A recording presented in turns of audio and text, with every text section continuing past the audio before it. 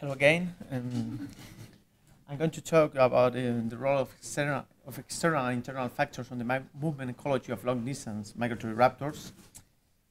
I'm working as a postdoc in the vertebrate zoology research group in the University of Alicante in Spain.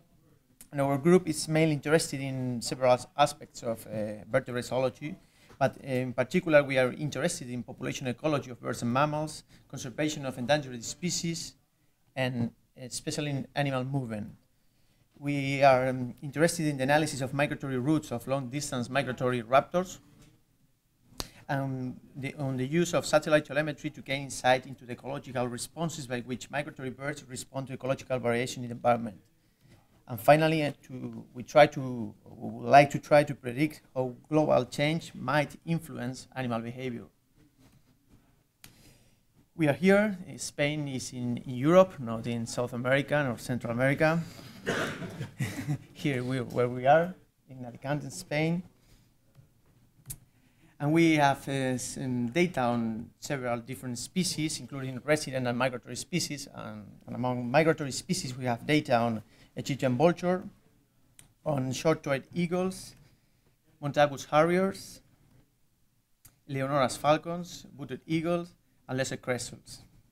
Among them, I will talk about two species.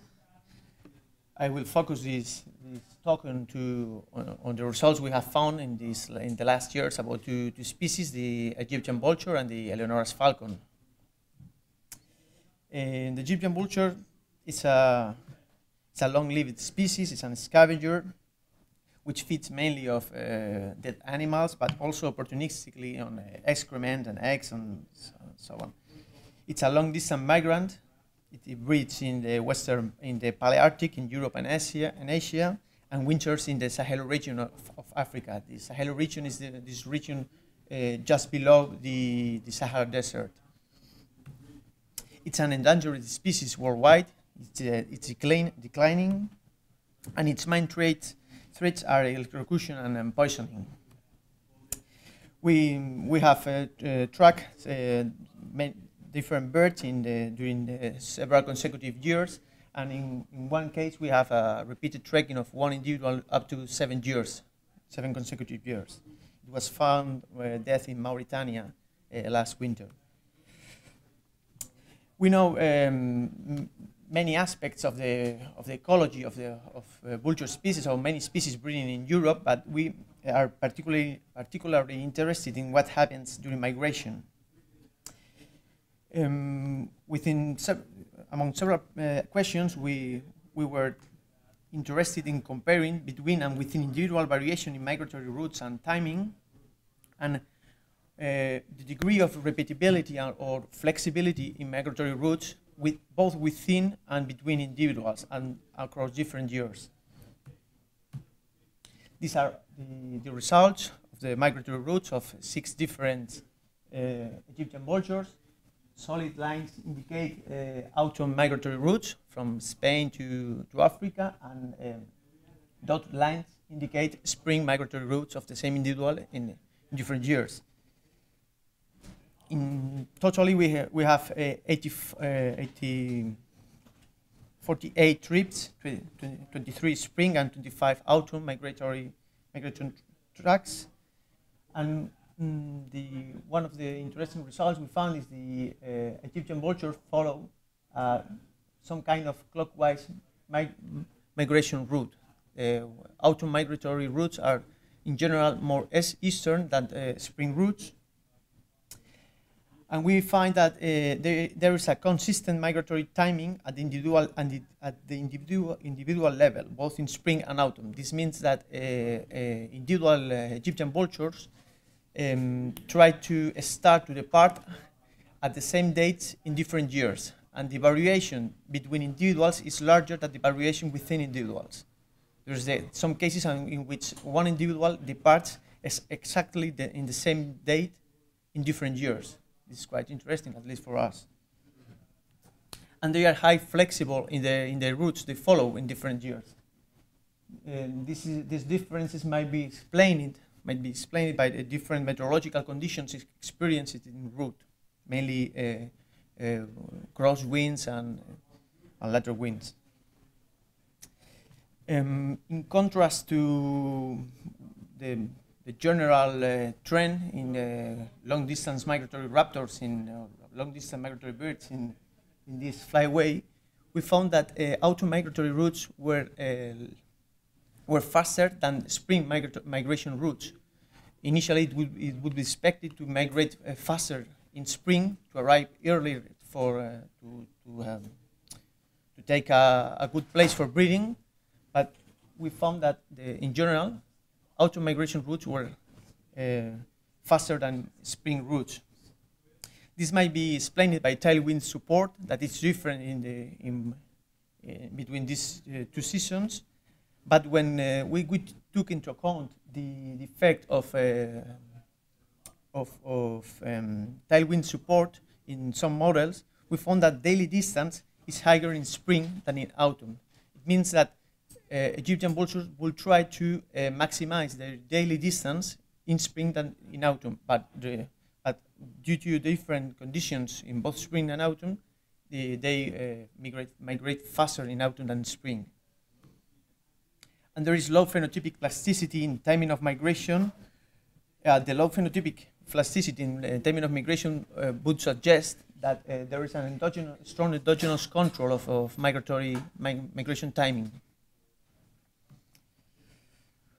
We also analyzed the foraging search patterns in both breeding areas and wintering areas. The background would be that the optimal foraging theory predicts that animals will tend to maximize foraging success by optimizing search strategies. And therefore, we are interested in examining movement patterns at the individual level, and especially the variations in foraging search patterns during the annual cycle. This is comparing wintering areas and breeding areas. This is some results. Animals would follow and actually follow a levy strategy, a levy flight when resources are sparse and unpredictably distributed, and they follow some kind of Brownian movement when resources are abundant and regularly distributed. When we compare the breeding areas and non-breeding areas, this is Europe versus Africa, we found the following results. We found that in wintering areas, Egyptian vultures follow with an almost Brownian search strategy. And in breeding areas, in Europe, they follow a complex foraging search pattern. Some individuals showed levy motion, and other ones showed oriented movements. This might be explained by different environmental conditions between Europe and Africa. And one of the most interesting results we found is that the same individuals are able to shift between different foraging search patterns in different years in the same areas. Foraging search patterns are more flexible during breeding than wintering, and this would mean that not only environmental conditions would explain the behavior, the observed behavior.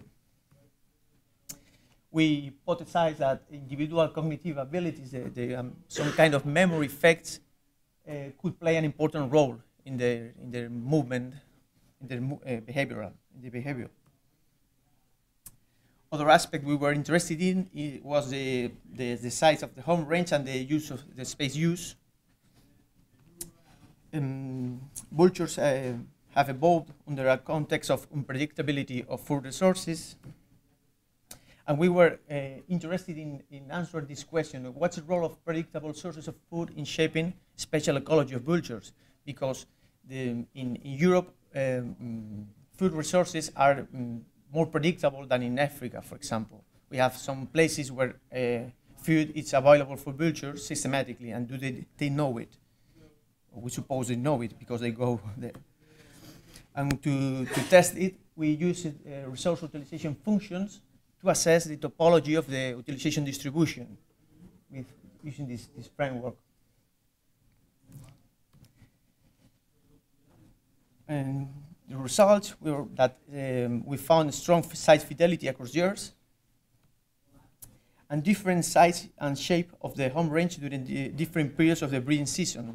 We divided the breeding seasons in 3 different periods: pre-laying period, a laying period when they are on the nest, and a pre-migration period once nestlings have flown and they are ready for migration. We found that the size of the home range, taking into account different measures, kernels, different levels of kernel, is lower during the laying period in comparison with the other periods. And that territories are eccentric. This means that vultures, the shape of the territories is different. It's not circular as expected, as initially expected. We used several variables to assess the topology of the utilization distribution, including food, human population, topographic measures, and land use variables. And we found that the best predictor of use at the individual level was the availability of food resources. This result was highly consistent across years and within seasonal periods. In conclusion, we could say that the predictable sources of food, mainly vulture restaurants, traditional places where food is available for vultures, are the main determinants of home range shape. And the other species we are working with is the Eleonora's falcon, which is also a long-distance migratory species. This is the Eleonora's falcon. It's a very particular species because it shows delayed breeding, for example. Unlike other European raptors that breed in spring, it breeds in late summer. And it do this because of it adjusts their breeding season to the passage of thousands and millions of small migrant passerines in the Mediterranean, just in autumn migration. It feeds on insects in the rest of the year, and it's a long-distance migrant bird because it breeds in the small Mediterranean islet, and it winters in Madagascar. It's less concerned, has no problems, conservation problems in general, and we follow with the 7 adults, 3 subadults, and 9 juveniles. In relation to migratory behavior, we were interested in analyzing the differences in migratory behavior and routes among seasons, regions, and different populations in Europe, including 2 kinds of factors: internal factors, which include age and sex, but we have insufficient data for sex, and external factors such as environmental conditions, meteorology, or landscape characteristics. These are the routes of adult birds from small islands, Balearic Islands, Columbretes Islands, and some Croatian colonies in the Mediterranean until Madagascar. These are the routes followed by adult birds, and these are the routes followed by juveniles. As you can see, routes are different. Birds try to overcome. The only similarity is maybe in the Sahara Desert, when animals try to overcome the Sahara as soon as possible. Juveniles took longer time than adults in the migration, and the routes are more crooked, more tortuous than adult. Particularly, this happens in the Sahel region. This area, once juveniles arrive in this area, they start to make crooked flights, maybe trying to feed, to recover from the Sahara crossing. Adults do this, but in a shorter time. In relation to spring migratory routes, these are migratory routes of adult birds. They follow a different route than during autumn, more eastern, and they concentrate in this area, in Ethiopia and Somalia. Maybe this is explained by a strong productivity here during this period of the year, which not corresponding during autumn migration. They also follow also perform a loop migration, such as the Egyptian vulture or the booted eagles or Mortagus harrier. with more eastern migratory routes in spring. And when we have repeated data of the same individuals in different years, we found a low route repeatability. Differences in routes may be explained by seasonal variation in the distribution of trophic resources. We were also interested in the analyzing daily distance and the stopover behavior. We analyzed differences in daily speed and stopover duration among age classes and regions. Red lines indicate adult birds and yellow lines indicate juvenile birds. This is for the regional speed, and this is for stopover duration. As you can see, there are differences among age classes in relation to age, region, and in this case, age, region, and the interaction between them. In both cases, the stopover duration is longer in juveniles than in adults. These differences might be explained by lower foraging and pre-migratory fattening efficiency in juveniles in comparison with adults. This is an effect of experience, maybe. We analyzed also the different regions they cross across the migratory routes, particularly the Sahara Desert, the Sahel region, the equatorial region of Africa, and southeastern Africa plains, and the Mozambique Channel.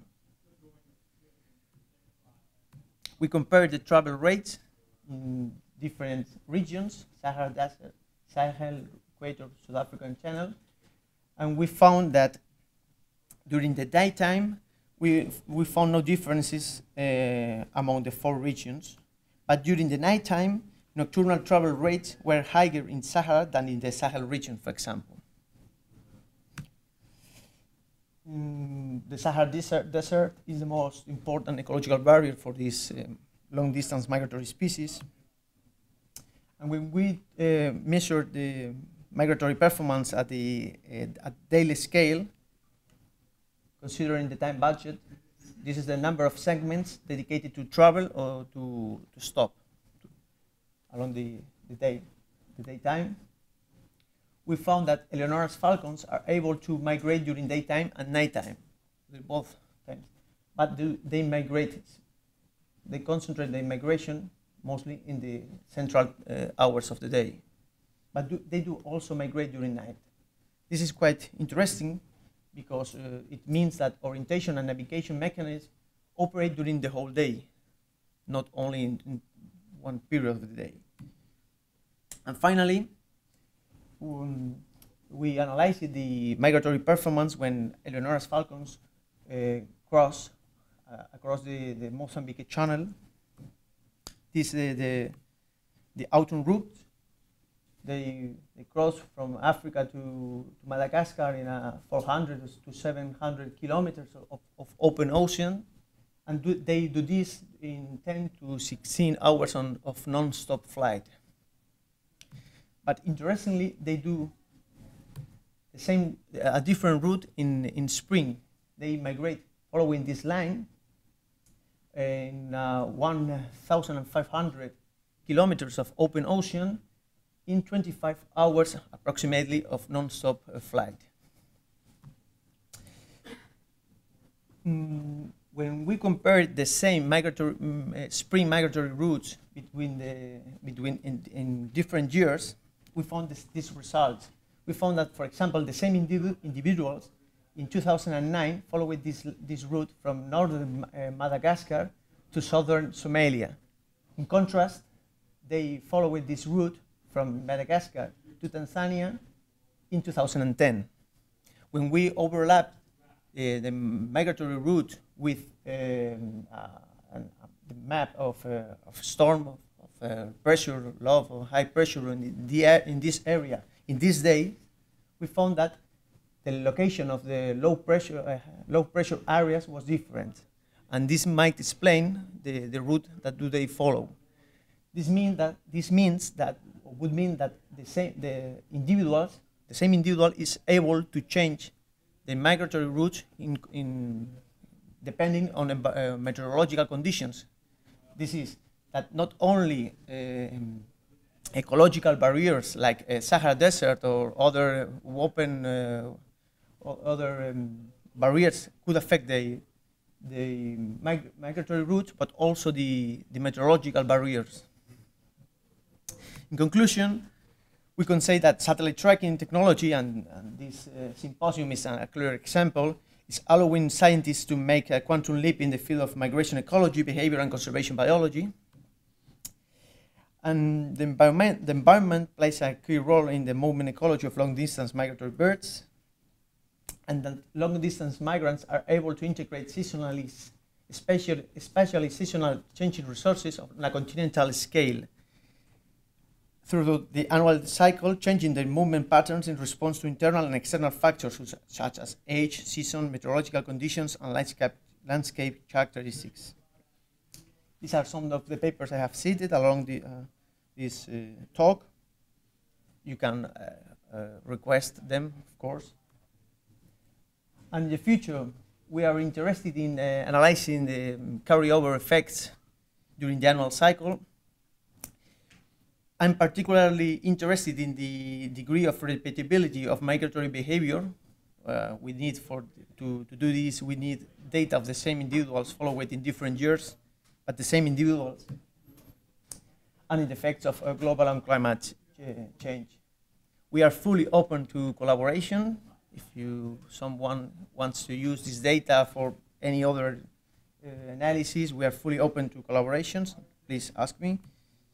And I would like to thank all the different institutions that have supported this work, and of course all the people of my lab, which are working with this species. Thank you very much. If you have any questions.